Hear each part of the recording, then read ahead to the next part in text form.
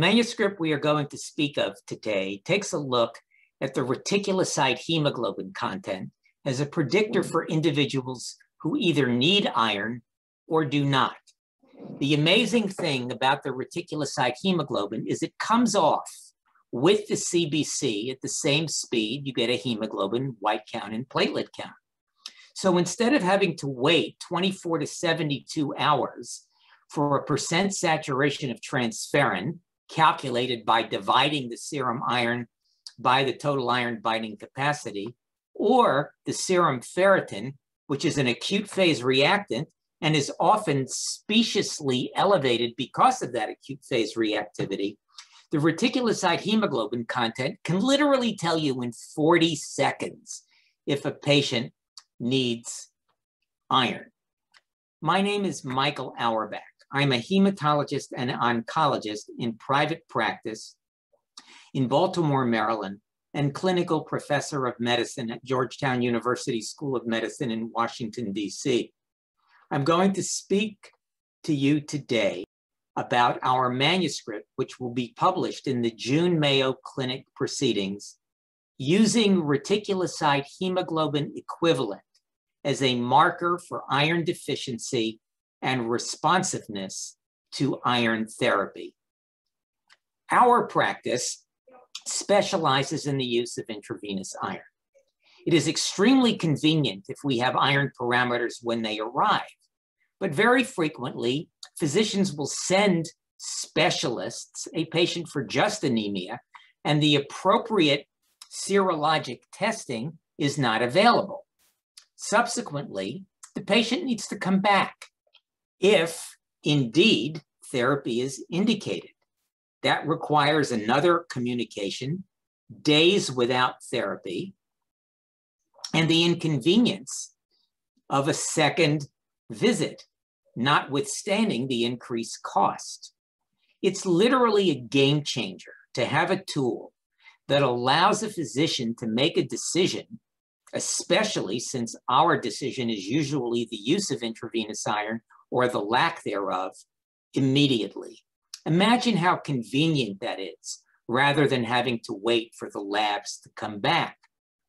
We administer 60 intravenous iron infusions per week in my practice, and the streamlining of our care, if we had a test that is as reliable as the reticulocyte hemoglobin, would be remarkable.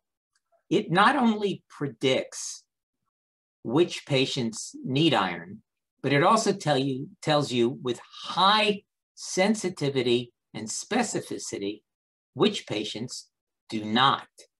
Further, after somebody receives IV iron, or for that matter, oral iron, and the appropriate follow-up takes place, on the arrival day, the patient can be told immediately if the intravenous iron or oral iron therapy was adequate.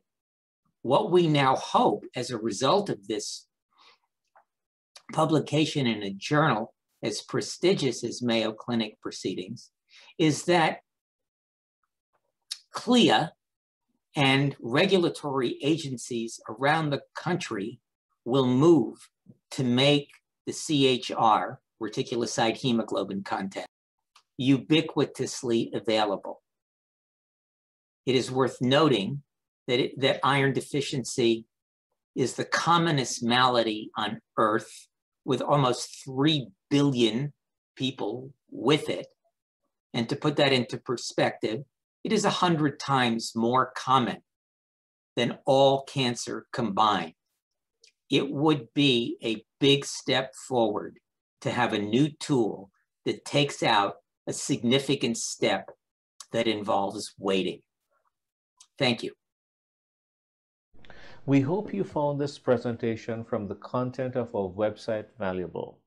Our journal's mission is to promote the best interests of patients by advancing the knowledge and professionalism of the physician community.